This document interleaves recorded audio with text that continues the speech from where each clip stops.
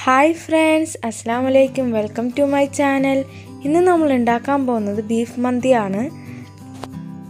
അപ്പോൾ നമുക്ക് സ്റ്റാർട്ട് ചെയ്യാം. അതിനായിട്ട് ഞാൻ ഒരു കുക്കറിൽ ബീഫ് കഴുകി വൃത്തിയാക്കിയിട്ടുണ്ട്. അതിലോട്ട് ഒരു സ്പൂൺ കുരുമുളക് പൊടിയും ഒരു സ്പൂൺ ഗരം മസാലയും ആവശ്യത്തിന് ഉപ്പും ചേർത്ത് മിക്സ് ചെയ്തെടുക്കാം.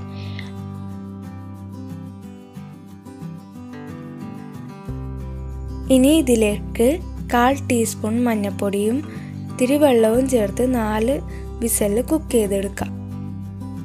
ബീഫ് ഇപ്പോൾ അടുപ്പത്ത് വെച്ചിട്ടുണ്ട്. ഇനി നമുക്ക് ആ നേരം കൊണ്ട് മസാല റെഡിയാക്കാം. അതിനായിട്ട് ഇത്തിരി വെളുത്തുള്ളി, ഇത്തിരി ഇഞ്ചി, 3 പച്ചമുളകും കൂടി ഒന്ന് ക്രഷ് ചെയ്തെടുക്കാം. നമ്മൾ ഏത് പാത്രത്തിലാണോ മന്തി വെക്കുന്നത് ആ പാത്രത്തിലോട്ട് മസാല ഇട്ട് കൊടുക്കാം.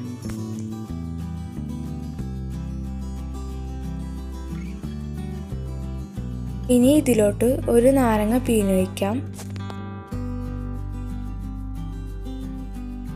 ഇനി ഒരു സ്പൂൺ മുളക് പൊടിയും ഒരു സ്പൂൺ ഗരം മസാലയും 1/2 സ്പൂൺ മന്തി മസാലയും 1/4 ടീസ്പൂൺ മഞ്ഞൾപ്പൊടിയും ആവശ്യത്തിന് ഉപ്പും ചേർത്ത് കൊടുക്കാം.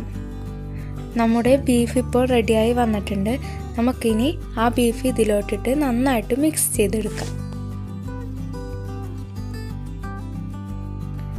ഇനി ബീഫിലോട്ട് സൺഫ്ലവർ ഓയിൽ ഒഴിച്ചിട്ട് അരമണിക്കൂർ ഒന്ന് റെസ്റ്റ് ചെയ്യാൻ വെക്കാം.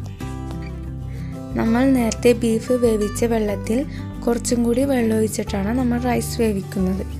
അതിലോട്ട് ആവശ്യത്തിന് ഉപ്പ് ചേർത്ത് കൊടുക്കാം.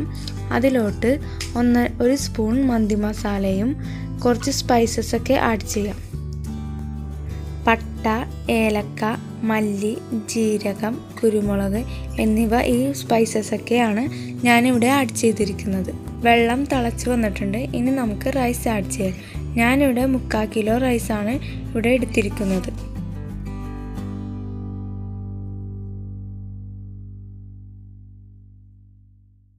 അരി ഇപ്പോൾ പകുതിയോളം വെന്തിട്ടുണ്ട്. ഇനി നമുക്ക് ബീഫിലോട്ട് ഇട്ട് കൊടുക്കാം. എന്നിട്ട് എല്ലായിടത്തും സ്പ്രെഡ് ചെയ്ത് കൊടുക്കാം. മന്തിക്ക് നല്ലത് അലിബാബ ക്ലാസിക്കാണ്. എൻ്റെ ഇവിടെ അവൈലബിൾ ആയിട്ടുള്ളത് ജീരകശാലയാണ്. അതുകൊണ്ട് ഞാൻ ജീരകശാല എടുത്തു. ഇനി ഇത് ലോ ഫ്ലെയിമിൽ ഇട്ടിട്ട് ഒരു വിസലിന് എടുക്കാം.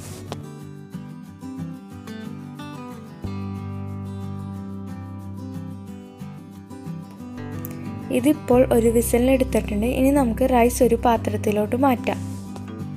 ഒരു കാര്യം പറയാനായിട്ട് വിട്ടുപോയി. നമ്മൾ കുക്കർ മൂടുന്നതിന് മുമ്പായിട്ട് ഒരു പാത്രത്തിൽ ചാർക്കോൾ വെച്ചിട്ട് ഇത്തിരി നെയ്യ് ഒഴിച്ചിട്ട് വേണം കുക്കർ അടക്കാനായിട്ട്. റൈസ് മാറ്റിയിട്ടുണ്ട്. ഇനി നമുക്ക് ബീഫ് മാത്രമായിട്ട് ഒരു പാത്രത്തിലോട്ട് മാറ്റാം. എന്നിട്ട് ആ മാറ്റി വെച്ച് റൈസ് എടുത്തിട്ട് ഇതിലോട്ടിട്ടിട്ട് നന്നായിട്ടൊന്ന് മിക്സ് ചെയ്തെടുക്കാം. ഇത് നല്ലോണം മിക്സ് ചെയ്തെടുക്കണം. എന്നാലേ മസാലകളെല്ലാം റൈസിലോട്ട് പിടിക്കുള്ളൂ. നല്ല സ്മെല്ല് വരുന്നുണ്ട്. ഇപ്പോൾ മന്തിൻ്റെ പരിപാടികളൊക്കെ തീർന്നിട്ടുണ്ട്. ഇനി നമുക്ക് മന്തി ഒരു പാത്രത്തിലോട്ട് സെർവ് ചെയ്യാം. മന്തി ഒരു പാത്രത്തിലോട്ട് മാറ്റിയിട്ടുണ്ട്. ഈ വീഡിയോ ഇഷ്ടമായെന്ന് വിചാരിക്കുന്നു. വീട്ടിലെല്ലാവരും ട്രൈ ചെയ്ത് നോക്കണം. ഈ ചാനൽ ആദ്യമായിട്ട് കാണുന്നത് സബ്സ്ക്രൈബ് ചെയ്യാനും ബെല്ലൈക്കൺ അമർത്താനും മറക്കരുത്. അടുത്ത വീഡിയോയുമായി വരുന്നതുവരെ അസ്സലാമു അലൈക്കും.